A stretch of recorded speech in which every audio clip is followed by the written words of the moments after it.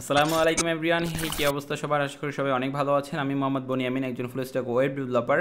আর আজকে এইটা আমাদের CSS3 তৃতীয় ভিডিও বা 3 নম্বর ভিডিও। এই ভিডিওতে অ্যাকচুয়ালি আমরা শিখবো যে কীভাবে CSS3 দিয়ে যে কোনো ইমেজের উপর হোক বা যে কোনো লেখার উপর হোক বর্ডার ইউজ করা যায়। বর্ডার কী জিনিস? যেমন ধরেন এই ওয়েব যে জিনিসটা আছে এটার উপরে একটা বর্ডার তৈরি করা। সো আমরা যখন কাজ করব তখনই দেখিয়ে দেবো যে বর্ডারটা অ্যাকচুয়ালি কী জিনিস বা বুঝিয়ে দেবো যে বর্ডারটা কী জিনিস। ভিডিও শুরু করার পূর্বে বলে নিচ্ছি, আপনি যদি নতুন হয়ে থাকেন অবশ্যই চ্যানেলটা সাবস্ক্রাইব করবেন এবং পাশাপাশি আমাদের পূর্বের প্লে লিস্টের যে HTML5 এর ভিডিওটা আছে ওটা দেখে নেবেন, কারণ হচ্ছে CSS3 শেখার প্রি রিকোয়েজিট হচ্ছে আপনার HTML5। সো ওইটা দেখে দেন এটাতে আসবেন। আর প্রত্যেকটা ভিডিও সিকোয়েন্স অনুযায়ী দেখবেন, 1 নম্বর ভিডিও, 2 নম্বর ভিডিও, 3 নম্বর ভিডিও এইভাবে এখানে দেওয়া থাকে।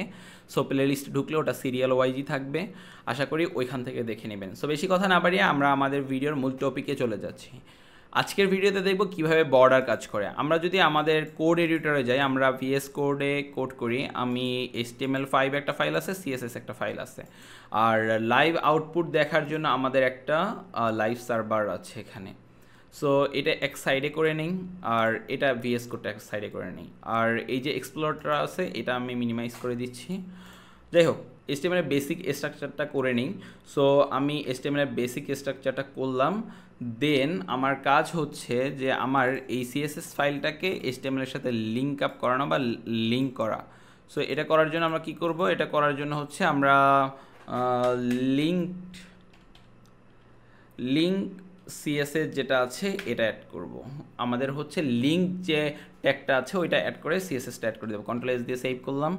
এখন হচ্ছে এই যে বডিটা আছে HTML এর, এই বডির ভিতরে আমি দুইটা প্যারাগ্রাফ নিব। একটা হচ্ছে পি প্যারাগ্রাফ নিলাম, প্যারাগ্রাফ ট্যাগের জন্য পি ট্যাগটা নিলাম। এখানে দিলাম লোরেম 50 দিলে 50টা এই 50-এর হয়েছে। লাইনটা এক লাইনে চলে আসছে। এটা স্প্লিট করার জন্য বা এটা ফরম্যাট করার জন্য এটা হচ্ছে ফরম্যাট ডকুমেন্ট। কি মাউসের রাইট সাইডে ক্লিক করলে লেখা দেখবেন যে ফরম্যাট ডকুমেন্টে ক্লিক করলে এটা হচ্ছে নর্মাল আকারে চলে আসবে। আবার একটা পি ট্যাগ নিলাম। পি ট্যাগের ভিতরে আমি দিলাম লোরেম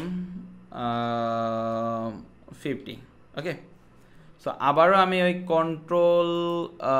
সরি রাইট সাইড ক্লিক করে আবারও আমি ফরম্যাট ডকুমেন্ট করে নিলাম। Ctrl+S দিয়ে সেভ করলাম। সেভ করার পর দেখবেন যে এরকম চলে আসছে।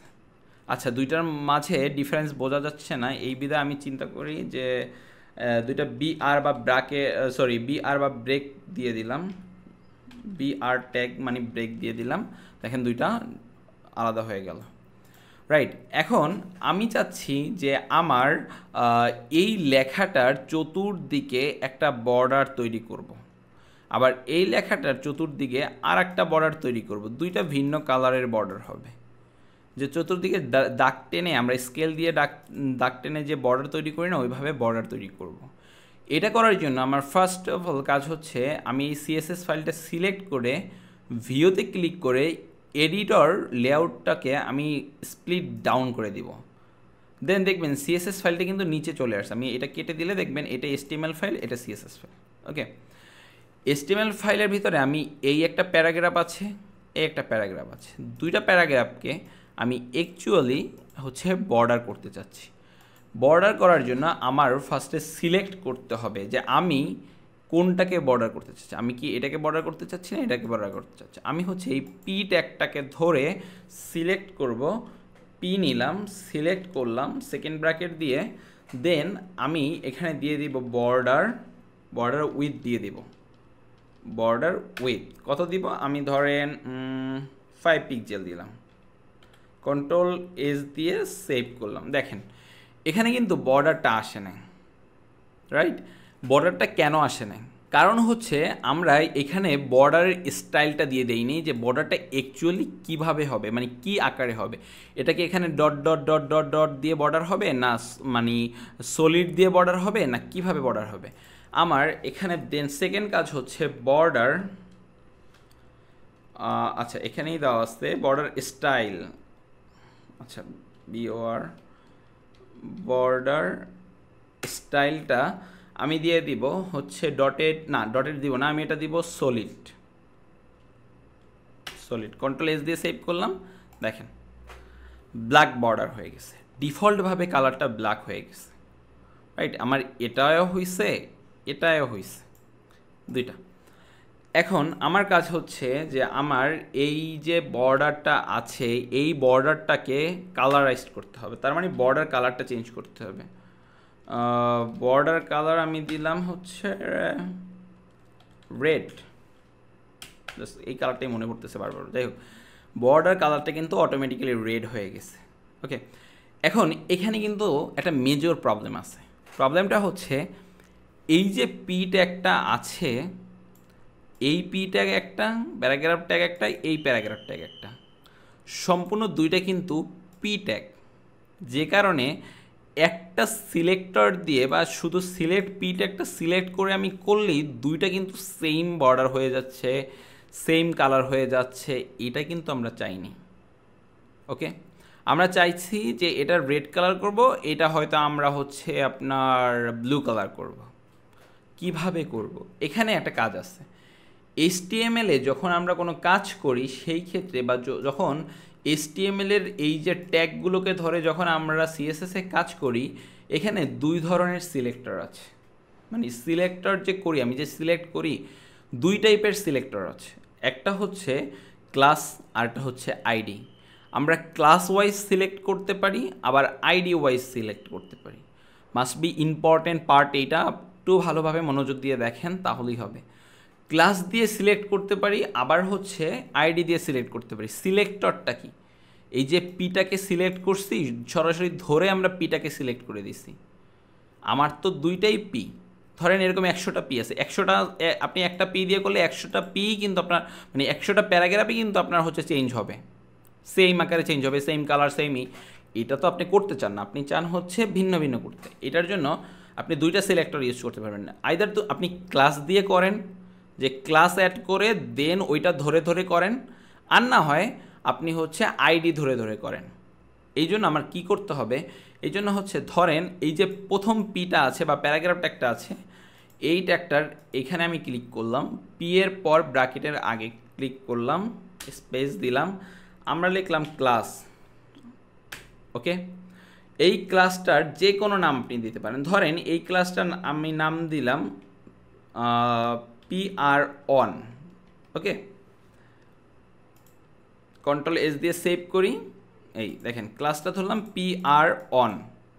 আবার এইটাকে আমরা চাইলে ক্লাস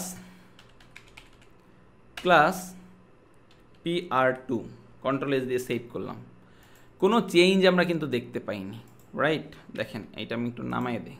এই এখানে ক্লাস PR অন দিলাম, এটার নাম প্রথম প্যারাগ্রাফটার নাম দিলাম PR অন, দ্বিতীয় প্যারাগ্রাফটার নাম দিলাম PR2, আবার তৃতীয়টা দিব PR3 বা যে কোনো নাম দিব। যখন আমরা এই ক্লাস দিয়ে কোনো কিছু সিলেক্ট করব, সেইটাকে আমরা কল করার জন্য বা সেইটাকে আমরা CSS-এ কল করার জন্য কি করব, আমরা ওই ক্লাসের নামটা দিব। যেমন এই PR অন যে নামটা আছে ওইটা ডট দিয়ে লিখব। ডট মানে হচ্ছে full stop, PR on select করলাম, সেকেন্ড ব্র্যাকেট দিলাম, দেন দিলাম বর্ডার উইথ 2 পিক্সেল, দেন দিলাম border style solid, control S দিয়ে সেভ করলাম। দেখেন ডান। এখন কি হলো, এখন হচ্ছে আমার এই যে PR যেটা আছে, PR অন যেটা আছে, এইটাই শুধু কাজ করতেছে। ওকে, PR2টা কিন্তু কাজ করতেছে না। সেম আমি যদি হচ্ছে আবার PR2টা দেই, ডট দিলাম, PR2 দিলাম, সেকেন্ড ব্র্যাকেট দিলাম, এখানে লিখলাম হচ্ছে বর্ডার উইথ 2 পিক্সেল, আবার দিলাম border style solid, control S দিয়ে সেভ করলাম। দেখেন দুইটা হয়ে গেল। আমি চাচ্ছি PR1 বা আমাদের প্রথম প্যারাগ্রাফের কালারটা বর্ডারের কালারটা চেঞ্জ করতে। আমি যদি বর্ডার কালারটা দেই বর্ডার কালার, এটা যদি দেই রেড, ডান, রেড হয়ে গেছে, কন্ট্রোল এস দিয়ে সেভ করলাম, রেড হয়ে গেছে।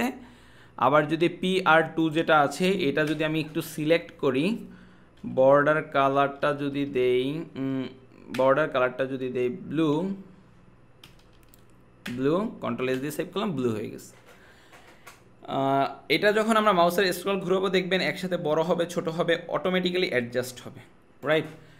সো আমরা কি শিখলাম? আমরা শিখলাম ক্লাস দিয়ে কিভাবে আমাদের যে প্যারাগ্রাফ ট্যাগ অথবা H1 ট্যাগ বা হেডিং ট্যাগ যে কোনো ট্যাগকে আপনি এইভাবে ক্লাস সিলেক্টর দিয়ে আপনি আইডেন্টিফাই করে ওই ক্লাসের নাম দিয়ে style.css বা CSS ফাইলে কল করে কাজ করতে পারবেন, রাইট? আজকে অনেক ইম্পর্টেন্ট একটা বিষয় শিখলাম। এটা সব ক্ষেত্রে, শুধু এই বর্ডারের ক্ষেত্রে জিনিসটা যে এমন না, আগের ভিডিওর ক্ষেত্রেও এরকম হইতে পারে, ব্যাকগ্রাউন্ডের ক্ষেত্রে, আবার হচ্ছে অন্য ট্যাগের ক্ষেত্রেও এরকম হতে পারে।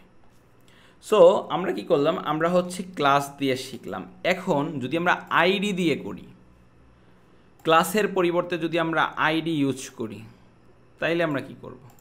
ধরেন প্রথমটা ক্লাস আছে, দ্বিতীয়টা আমি আইডি দিয়ে করব, তখন কন্ট্রোল এস দিয়ে সেভ করেন, দেখেন এটা নাই হয়ে গেছে। ওকে, এটা আমি মুছে দিচ্ছি। আমি চাচ্ছি এই যে প্যারাগ্রাফ ট্যাগটা আছে এটা আইডি সিলেক্টর দিয়ে বা আইডি নামক সিলেক্টর দিয়ে আমি সিলেক্ট করব। আইডি লিখব, এন্টার দিব, আইডির একটা নাম দিব PR2, কন্ট্রোল এস দিয়ে সেভ করব। করার পর যখন ক্লাস দিয়ে তৈরি করার পর আমরা যখন CSS-এ কাজ করব তখন সর্বপ্রথম কি করব? আমরা একটা ফুল স্টপ দিব, একটা ডট দিয়ে তারপর ক্লাসের নামটা লিখব। আর এখানে কিন্তু মাস্ট বি ইম্পর্টেন্ট, সেটা হচ্ছে আইডির ক্ষেত্রে আমরা কি করব? আমরা একটা হ্যাশ চিহ্ন দিব, দেন এই আইডির নামটা লিখব যে PR2 হইল, সেকেন্ড ব্র্যাকেট দিলাম, বাকি সব সেম। ধরেন আমি এইখান থেকে যদি কপি করে এটা আনি, এই শুধু এখানে কালারটা ব্লু দিয়ে দেই, কন্ট্রোল এস দিয়ে সেভ করি, ওকে, শেষ। আমি মনে হয় বুঝাইতে পারছি। ক্লাস দিয়ে হচ্ছে যখন লিখব তখন ডট দিয়ে আমরা নামটা লিখব, তখন কিন্তু আর এই পিটা থাকবে না, প্যারাগ্রাফের পি থাকবে না, তখন ক্লাসের নাম থাকবে। আইডির ক্ষেত্রেও সেম, জাস্ট পার্থক্য হচ্ছে আইডির ক্ষেত্রে আমরা ডটের পরিবর্তে হ্যাশ চিহ্ন দিব। ডান। আমরা কি করলাম? আমরা বর্ডার তৈরি করা শিখলাম। এখন আমি চাচ্ছি এই বর্ডারের এই কর্নারটা একেবারে সোজা কর্নার হয়ে গেছে, রাইট? আমি চাচ্ছি এই কর্নারটা একটু সার্কেল আকারে তৈরি করে দিব, গোল করে দিব, হালকা গোল করে দিব, একেবারে হালকা গোল করে দেব। এটার জন্য আমার কি করতে হবে? এটার জন্য আমি ধরেন দিব বর্ডার রেডিয়াস। ওকে, এখানে বর্ডার রেডিয়াসটা সিলেক্ট করার পর আমি কত পিক্সেল নিব? আমি এখানে 2 পিক্সেল নিব, px। ওকে, দেখেন হালকা শেপ হয়ে গেছে। এটা যদি আমি একটু বাড়াই দেই, 5 পিক্সেল দেই, এটা কিন্তু আর একটু শেপ হয়ে গেছে। ডান। আপনি একটু খেয়াল করলে দেখবেন যে আচ্ছা ডেপ না, আমরা পিক্সেল নিয়ে কাজ করতেছি। ওকে, এই দেখেন এটা কিন্তু সার্কেল হয়ে গেছে, রাইট? আবার এটার ক্ষেত্রে আমরা যদি করি বর্ডার রেডিয়াসটা আমরা হচ্ছে 10 পিক্সেল করে দিলাম, দেখেন। ডান। কর্নারটা কিন্তু হালকা রাউন্ড শেপ হয়ে গেছে। সো আজকের এই ভিডিওতে আমরা বর্ডার নিয়ে কিভাবে কাজ করব সেইটা দেখাইছি। আপনি সব লিখলেন বাট বর্ডার স্টাইলটা লিখলেন না। এই দেখেন, এই কন্ট্রোল এস দিয়ে সেভ করেন, দেখবেন এটা কিন্তু শো করবে না। মাস্ট বি বর্ডার স্টাইলটা আপনার লিখলেই তারপর এটা শো করবে। সো আজকে এই ভিডিওতে কিভাবে আপনি ক্লাস আর আইডি দিয়ে আপনার ডিফারেন্ট জিনিসগুলোকে বা ডিফারেন্ট ক্লাস আর আইডি সিলেক্টর দিয়ে কিভাবে ডিফারেন্ট প্যারাগ্রাফ বা ডিফারেন্ট টাইটেল বা ডিফারেন্ট ইমেজকে সিলেক্ট করে কল করে দেন সিএসএসে কাজ করবেন সেটা দেখাই দিলাম। তো আজকের ভিডিও এই পর্যন্তই। যদি ভিডিওটা ভালো লাগে থাকে অবশ্যই একটা লাইক দিবেন, কমেন্ট করবেন, শেয়ার করবেন, বন্ধুদের সাথে শেয়ার করে দেখার সুযোগ করে দেবেন। আজকের ভিডিও এই পর্যন্তই, এখানেই বিদায় নিচ্ছি। নেক্সট ভিডিও খুবই তাড়াতাড়ি নিয়ে আসবো। ভালো থাকবেন সবাই, আসসালামু আলাইকুম।